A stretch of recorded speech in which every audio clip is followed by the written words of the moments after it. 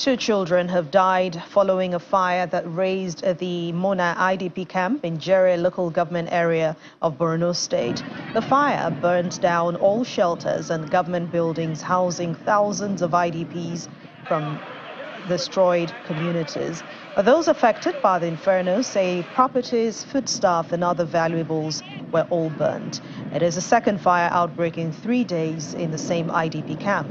The Director General of the State Emergency Management Agency says the IDPs are yet to be resettled in their own respective communities, but those affected by the fire will be provided relief materials, while modalities for their return will be worked out.